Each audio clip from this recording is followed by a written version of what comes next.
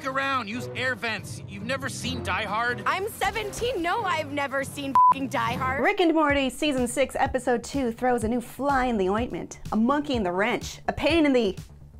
you know the rest. The point is, the show just made a major change to Morty that may have canonical consequences going forward. Why would she drop such a weird colloquialism right at the top of the video? Well, if you're asking that, then I think you haven't seen the episode and the major thing it's referencing yet, and so we must drop the spoiler warning. Spoilers ahead, this video is breaking down Rick and Morty Season 6 Episode 2, which means full spoilers. If you aren't ready for that, I suggest you check out the episode and make your way on back right after. Onward! It's not every day one meets a fellow die-hard enthusiast, Miss... Call me Die Hard. Episode 2 is a Die Hard riff set in Blips and Chits, the most fun arcade in the multiverse! Summer, despite never having seen Die Hard, has to do a Die Hard against a Hans Gruber-type guy, played by Peter Dinklage, who is absolutely nailing it. What the hell was that? Die Hard! Die Hard! You can't just keep yelling Die Hard into a walkie-talkie. Recapping a little, Rick and Morty are stuck inside the Roy, a life well-lived arcade cabinet. You probably remember it as a time-dilated sim game where one could essentially live a life as the player character Roy however they like, with convincing realness in a relatively short amount of real-world time. You could have Roy work at the carpet store or go off the grid like Rick did in Morty Night Run. It's a pretty damn good idea and impressive technology. 10 out of 10 would attach brainstem to. Holy shit! This guy's taking Roy off the grid! This guy doesn't have a social security number for Roy! Apparently what happened is Morty was playing the Roy game, the Die Hard terrorists attacked, the power went out with Morty trapped inside, which caused him to fracture into the entire world population of NPCs for some reason, and Rick jacked in to get him out before the game ends and he dies. Shouldn't such a futuristic game have better protection against power loss? Doesn't make sense? No! But who cares? Time for a Rick and Morty style adventure. In-game, Rick needs to get Morty's consciousness out by convincing 5 billion NPCs to leave with him. So, Rick as Roy starts a not religion to get all the Morty NPCs to exit the game with him and rejoin real Morty. But surprise! It's not easy, and parts of Morty's brain, soul, being, I don't know, want to stay behind in the game. Maybe they have convenient NPC identities. Maybe they hate the truth of Morty's reality as a disrespected subordinate. It's both, really. I mean, would you go to space with some guy who said you were 1/5 billionth of a 14-year-old boy? I wouldn't, but I didn't fight in a generic overseas war and don't sound like one of Justin Roiland's 2 voices. Anyway, Rick's work is cut out for him. Why does this always happen, man? I know, right? Oh, jeez. Oh, jeez. Come here. Oh, jeez. Come here. Oh, jeez. Oh, jeez. Oh, jeez. Oh, jeez.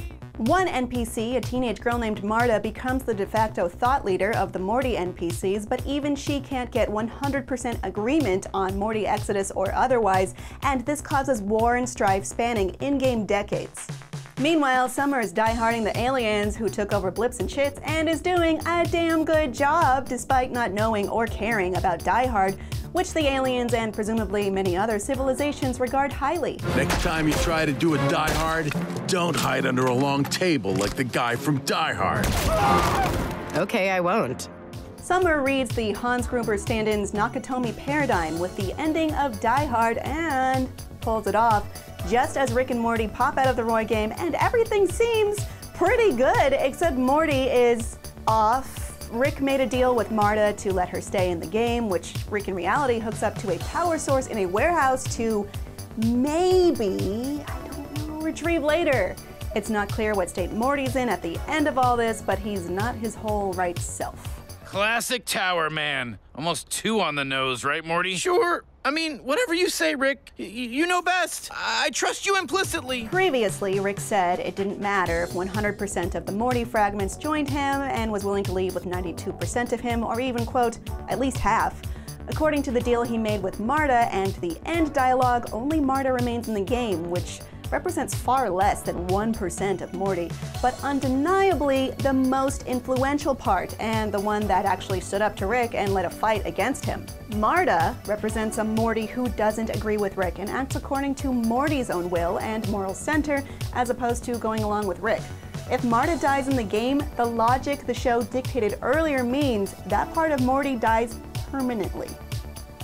So, a couple things can happen here. Marta dies with Morty's rebellious effectualness, or Marta uses her resources to keep herself alive somehow, and Rick, or perhaps Morty himself, makes a return trip to retrieve that part of him. Or the last option, the show doesn't return to this and Morty resets to normal, or he becomes more pliant and agreeable for at least the near future. What do you think? Will we revisit the Roy cabinet? Forget everything you know about Die Hard and just go shoot that bitch! We don't have a safe, we just exchange tokens for digital Easter eggs. And here they are. The name of the episode is Rick, a mort well lived, which is clearly based on Roy, a life well lived, the name of the game first introduced in Season 2, Episode 2, Morty Night Run, which is a reference to, oh no, screw it, I'm not going down this rabbit hole.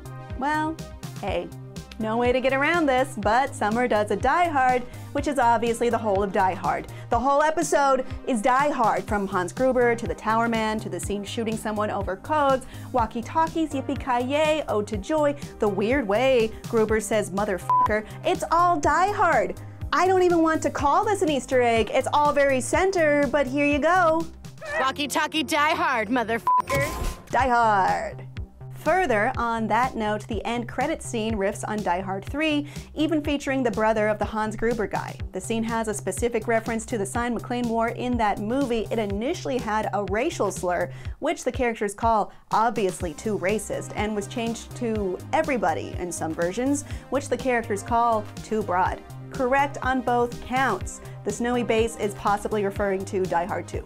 And 8% of anything is expendable. 8% of pizza is crust. 8% of the Snyder Cut was Batman dreaming. I don't know what that reference is. We're in a video game. Rick makes reference to the Snyder Cut, and he's apparently worked out how much is the nightmare scene. Morty has not seen it. The warehouse where Rick has the Roy machine stored is somewhat reminiscent of Hangar 51, the place where the Ark of the Covenant is hidden in Raiders of the Lost Ark. This is subverted by the workers saying everything is surprisingly well cataloged and easy to find. Hey, is anybody that wants this later gonna be able to... Huh? Oh yeah, everything's cataloged and tracked. People got the wrong idea from the size of the space, but it's all supported digitally. And there you have it. Did you spot anything we missed? Did you want to talk about Inception? Because I almost put that in, but then I was like, no, that's too much of a stretch. Drop your thoughts in the comments, including what Marta's influence going forward could be. Thanks for watching this episode of Canon Fodder. I'm Kim Horcher, and for more Rick and Morty, check out our Season 6 premiere breakdown, complete with clips from our Dan Harmon and Justin Roiland interview. And don't forget to follow and subscribe to IGN wherever you like to watch. Hello, hello, hello. My name is Morty. I'm a 14-year-old boy in a video